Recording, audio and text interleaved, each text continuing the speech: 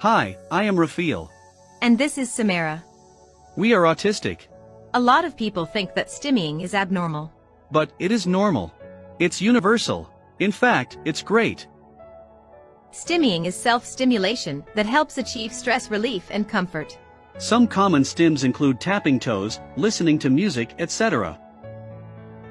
Autistic stims can be a little different from common stims and are more visible. They include flapping hands, feeling fabric or skin, repeating sounds, etc. For example, Gabriella blinks rapidly and I spin. We flap our hands too when we are excited.